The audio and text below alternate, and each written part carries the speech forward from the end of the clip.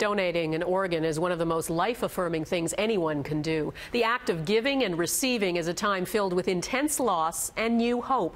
Everyone copes differently, but tonight we bring you the story of one family from Spruce Grove, Alberta, who lost their little boy but saved another life halfway across the country. Sue Ling Go reports. Braden Johnson was born with hydrocephalus, too much fluid in his brain.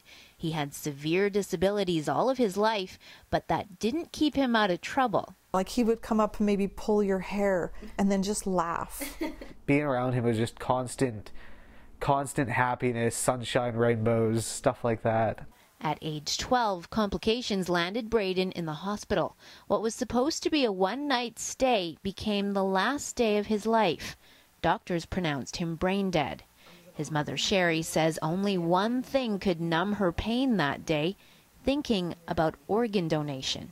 I said, you know, we need to do something with this. We can't just let this go the way it is.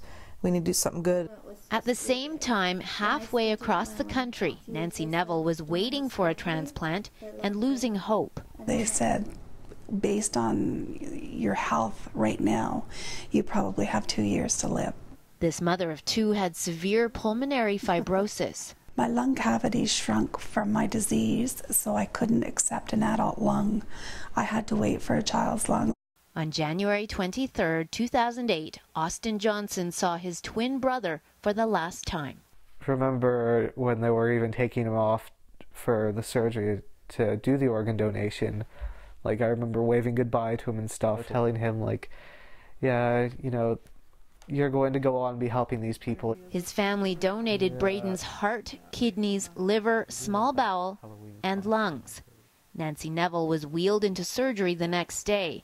Within weeks, the new lungs made her feel like a new person. And I was walking by myself. That's when I knew it was going to be okay. More than 3 years later, Nancy's story was featured in an Ottawa newspaper. Sherry's relatives sent her the article, and she contacted Nancy through Facebook. Hi Nancy, my name is Sherry, and I read the article in the Ottawa News about the lung transplant. I'm not sure what your thoughts will be when I tell you that I am that 12-year-old boy's mom. And if you are interested in knowing more about us, I will wait to hear from you. Take care. Not your average Facebook friends. These moms share a deeper connection, Braden's gift.